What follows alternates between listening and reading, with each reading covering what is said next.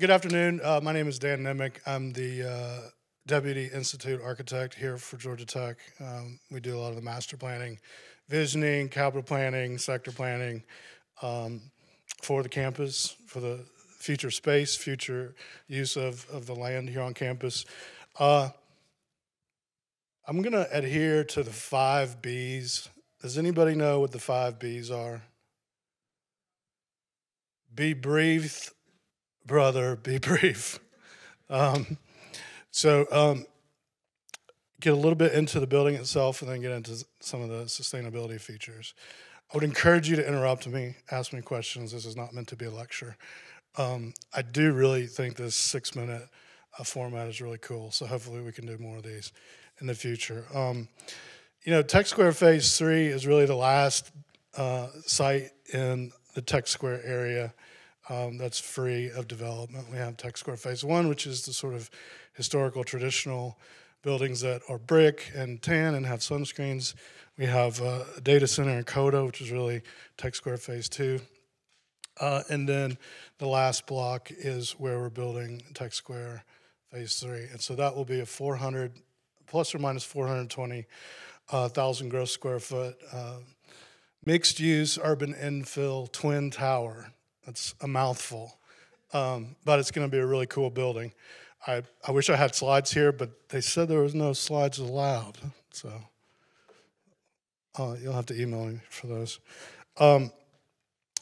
So ISYE and the expansion of Scheller, sort of executive MBA and graduate school, will be going into the building. It's about 18 and 15 stories tall. There'll be ground level retail. There'll be a convening space, an event space at the bottom of the building that everyone at Georgia Tech will be able to schedule and use to convene, have symposium, have events, so on and so forth.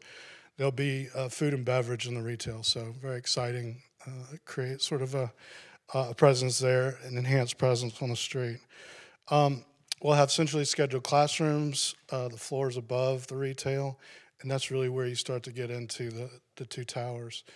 The president's vision really was to have the 2 towers have this sort of watering hole or mixing pot. We call it the gasket in between each tower. So it looks like 2 towers architecturally, but it is, in fact, have 1 building core for elevators and 2 stair towers. So it's inherently quite efficient, even though it looks, and is named for 2 different families. Double the philanthropic opportunity, right?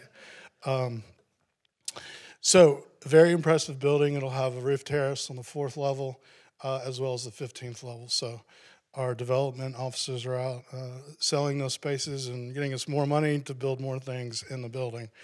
That being said, you have to ask yourself, is this the right thing to do, is build a huge new building in the middle of Midtown? Is that the sustainable thing to do? And the answer is yes. We really do need the space. The quality of some of the spaces we have that we're moving people out of need that sort of cycle time. Folks need to move out of the space so it can be refreshed and repurposed, and we can actually do that with new space. That being said, it's in fact a very sustainable platform in terms of a new build. Many of you know the Candida building. That has an EUI of right around 19. And so most of our campus buildings average about 80 in EUI, which is KBTU per square foot per year. So it's really an index of the efficiency of energy use on a square foot basis across a year in a building. So Candida is 19. Our new housing will be 29, and that's incredibly low for housing. Think about all the people taking showers, using the restrooms, using dryers and washing their clothes and so on and so forth in housing. This building at 420,000 square feet will be an EUI of 24. So very efficient. It's the biggest single thing that we can do as architects and engineers to reduce our carbon emissions, is to have really, really tight envelopes and really efficient buildings in terms of energy. Because energy production we don't quite control. The building, in addition to being very efficient, will have pretty low plug loads, and it will be daylit, 70% daylit. So many times the lights will not actually be on. It's a very efficient window wall, sort of solid to glazing ratio for the building. So it'll actually be a very, very tight skin with a great R value. There's not much infiltration that'll move across the envelope of the building. Typical buildings in this sort of Class A, Class B office range have an embodied carbon of 63 pounds. 89 pounds. Ours is 63 pounds. So we're actually experimenting with the mix and the design of the concrete to get some of those really large carbon loads in the concrete mix design out of there. And then finally, we're actually preserving a second build site. We measure building sort of coverage and efficiency across campus sites with a tool called FAR, so floor area ratio. It's a simple division between the amount of square footage you're putting on a piece of land and the size of the land itself. So typical campus is 0.83 FAR.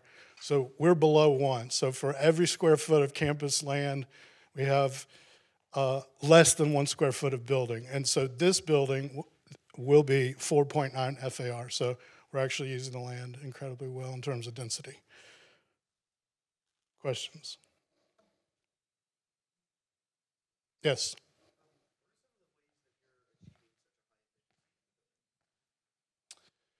Yeah, so looking at plug loads, looking at the systems, really understanding that glazing ratio. So the more solar infiltration you have, the more heat load you have in the space. The orientation of the building actually helps a lot too. So everything has been considered and optimized.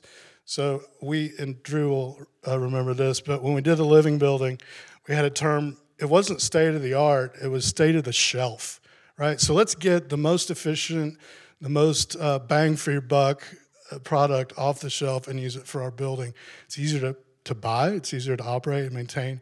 And so that's an attitude that we've kind of learned from that building and applied to others going forward. So that includes TS3, our new housing, and many of the other smaller projects like a DM Smith. So the last thing I'll mention is that, this is a really big building. This is probably the most expensive project that Georgia Tech has done today, just because of its size.